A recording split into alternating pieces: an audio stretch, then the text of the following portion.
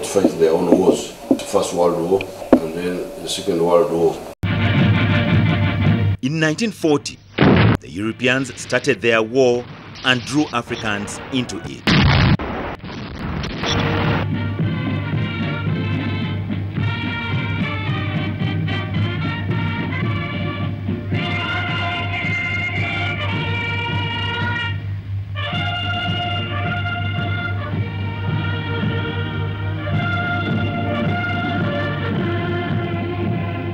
When the war ended in 1945, they returned to their villages. In Uganda, those who survived belonged to the 7th Battalion of King's African Rifles, named the Abaseveni. It was at that time that a son was born to Amos Kaguta and Esteriko Kundeka. They named him Yoweri Kaguta Museveni. The young Museveni was raised in a strict and rich pastoral culture of the Banyankole Bahima nomads of Western Uganda during the turbulent post-World War II era. From his recollections, his birth was heralded by major events in the region: a mass vaccination of cattle against Raider pest, the death of a king, the Omugabe of Ankole Kahaya II, and the installation of another a year later. As a young boy, his grandmother wanted Museveni to wear calf skin, but Mzee Kaguta bought clothes which the boy wore through the various schools in Muyongo, Mushenyi, Kyenkobe, and Jamate. It was during his time at Jamate that Museveni met Elia Kategaya, Martin Mwesiga, who later became his colleagues in the struggle. At Jamate, Museveni also met Janet Kataha, who he later married and played a key role in Museveni's family and political life.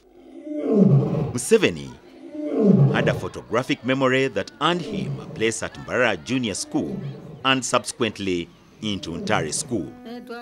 Mr. John Baptist Kawanga is a practicing lawyer and former member of parliament who studied with Museveni both at Ntare and Dar es Salaam University. I arrived on a Friday afternoon at Ntare School and asked for the headmaster in the evening. And the boys told me, why do you want him? I said, I've just been admitted to this school. I want to come in. The boys told us, you go to the notice board.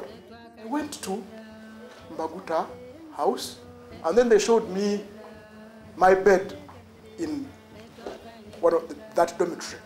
Now in Mbaguta house was also one other young man, Yoweri Museveni. And then after about 2 weeks, there were supposed to be elections for History Society, Debating Society. I speak for myself, and the entire school boys get excited. They elect me secretary for History Society, and Museveni is president, History Society. So that's how we started. First met Museveni in 1961. I was then in S3 and he came in S1. A very religious and devoted Christian. And he was a member of the Scripture Union. And we first met in the debating society, the Ntare School Debating Society, where I was active and where he too was active. Kategaya became president, debating society, and then a host of other people. In the same class, I think we had Rosindana, who has been at IGG and so many things. It was also the same class. Ntare School was a non-denominational public school which exposed Museveni to a truly national community of students. Ntare School had pupils from all over the country, and not only from Uganda, but also across from Tanzania, and also students from Rwanda. So it was a cosmopolitan school. For the first time in my experience, I discovered that the Karamajong also go to school. Because of the negative propaganda against them, I thought now Karamajong ever goes to school. But there, I found Mr. Roll, who eventually became, I think, permanent secretary. And I thought that if we wanted to build a Uganda nation, that was the best way to do it. In 1967, both Kawanga and Museveni got admitted in Dar es Salaam University. Makerere was the premier university. Dar es Salaam was a new university. But Museveni chose Dar es Salaam, and I think it was not an accident. You don't know why I came to study here. I came to study here not because there was no university in Uganda, but I was attracted by the ideas of Mwalimu Nyerere.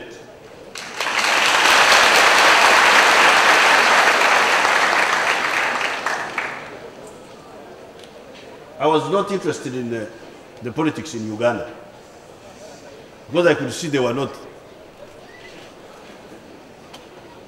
Walikuwa hawana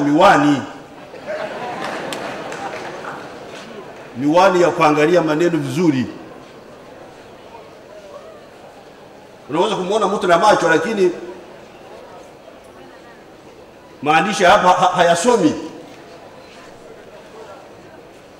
So there were no political spectacles in Uganda. That's why I came here to Tanzania. I was not looking for education, I was looking for politics. The colonial educational system did not go well with Museveni. For example, he rejected the racist legal interpretation in the Amkeyo versus Regina case. That explains why he did not pursue law. It used to be used just to show how the colonial attitude about our Ugandans and then the legal framework would develop. I think it arose out of a question of should a wife give evidence against her husband. And in British, the marriage is so close that the wife should not be giving evidence against her husband. But in this particular case, the judge said, in the case of Africans, their marriage is not marriage. It's wife purchase. They purchase their wives, their commodities. So there is no reason why that kind of wife should not testify against husband. That's the distinction. Yusuf came up, it was actually started by Museveni. I think after the being exposed, the rottenness, the whatnot, I said, look, I think we better set up an organization involving students of Africa, to revolutionary students, and kind of discussion and see how we can participate in the liberation. So this organization was joined by very many people. Museveni started it, we were involved. Muluwanyamuli was there, Wapakabulo, and many others. And it gave me very good contact. Because when I came here, I got in contact with Mwalimu, I got in contact with Samora Machel, and then when it came to sort out our issues, these contacts were very, very useful. In December 1968, Museveni, the president of USAF, organized a trip for 7 students to visit northern Mozambique. Because of that USAF activities, we got close to the liberation movements. And one of the movements at that time in Tanzania was Frelimo, led by late Dr. Mondlane. I think it was to prove that this was so, that one time he organized that students from the University of Dar es Salaam go to Mozambique, first of all, to visit and see these liberated areas. Because this was coordinated by Mr. Museveni, who was the leader of USAF at that time. On completing his university education, Museveni was recruited into the Uganda Civil Service. Obote's dictatorial schemes and tendencies culminated in the coup led by General Idi Amin on the 26th of January 1971. For 8 years, Uganda was ruled by military dictatorship and all opposition crushed with the most brutal force. During this time, the wheel of democracy in Uganda ground to practical halt and the country descended into economic chaos. Museveni, Obote, and Ugandan exiles based in Tanzania made an abortive attempt to overthrow Amin in September 1972. The attack was an absolute disaster. With all the resistance crushed inside Uganda, salvation had to come from outside. succession of events followed. In a surprise move, Amin annexed the Kagera salient with more swagger than military prowess.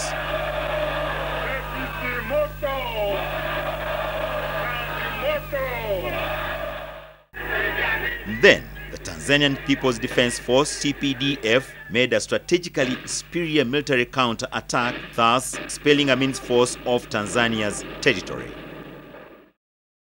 Ugandan exiles in the neighboring Tanzania met in Moshi to work out a strategy for ousting Amin. Finally, a combination of forces of Ugandan exiles led the attack against Amin's forces in Uganda through Mutukula with the support of TPDF.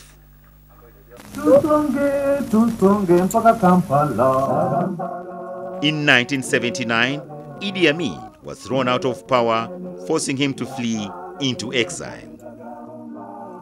The successive governments that came to power after that were overthrown one after the other as their new elite bickered in endless power struggles.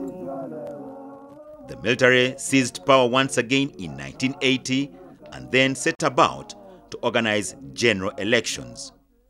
Obote and his Uganda People's Congress won the general elections in what was widely seen as election fraud. Nevertheless, Obote ruled for 5 years as the country plunged into civil war with government troops fighting guerrillas led by armed opposition chiefs, among whom was Museveni's National Resistance Army. These killings are illegal. They are secret killings of the same type as you hear, as the world hears in Argentina.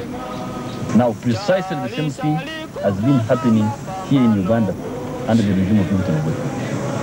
And precisely the same thing was happening in Uganda during the regime of Idi Amin. And even when the Uganda National Liberation Front government was in power, Obote's clique in the UNLF and in the army was again carrying out secret killings. We tried to oppose these secret killings to no avail. As for us, the Ugandan people, we have made an irreversible decision. We shall defeat Milton Obote, whether he's supported by Indians, whether he's supported by Koreans, whether he's supported by Egyptians, whether he's supported by Tanzanians, whoever supports him, we shall defeat them all. Relying on our own efforts, relying on the resilience of our people. UPC's traditional rival, the Democratic Party, settled into parliament as the official opposition. 1985, Obote was once again overthrown by his army chief, General Tito Okello Lutwa. Trying to make peace with the rebels, General Tito Okello called a peace conference in neighboring Kenya to decide on the political future of the country. An agreement was subsequently signed as fighting flared out. In the past few weeks, the NRA has pushed northwards. On January 26, 1986, the NRA fought its way into Kampala and the military junta fled. A new leader, Yoweri Museveni, was sworn in as president. This is our story. A journey back 26 years of a man whose entire life has been dedicated to restoring a country's pride and name. His courage to face the staggering task of restoring peace and prosperity to a bleeding nation devastated by army brutalities, government corruption, and economic decline made his life some kind of enigma. Nobody should think that what is happening today, or what has been happening in the last few days, is a mere change of guards. This is not a mere change of guards. I think this is a fundamental change in the politics of our country.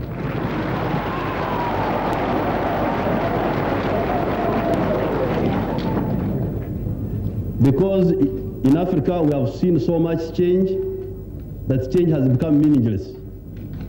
It's no longer change but merely turmoil. This group getting rid of that group and that group doing worse than the group it got rid of.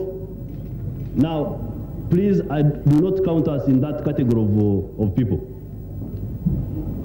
The National Resistance Movement, I think, is a clear-headed movement with clear objectives. In recognition of the National Resistance Movement efforts to return peace to Uganda, The United Nations rescheduled the World Peace Torch first Earth Run to pass through Uganda. The torch was received at State House, Entebbe.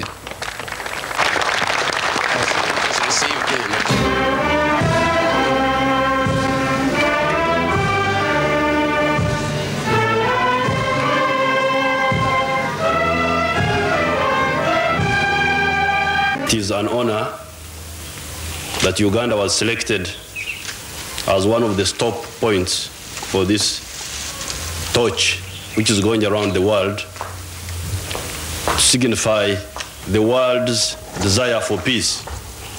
We in Uganda have fought for peace for a very long time.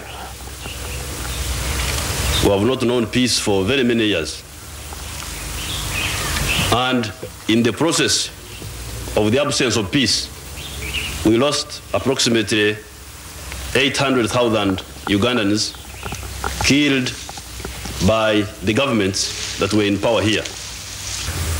But through our own efforts, through the sacrifices of our youth, through the sacrifices of our population as a whole, we have been able to throw out of power those agents of war and oppression who are here.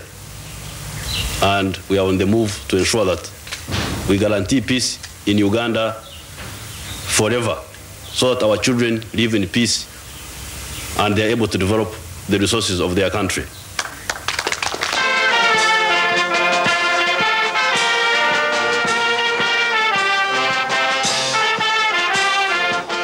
The NRM government used its 10-point program to achieve these objectives.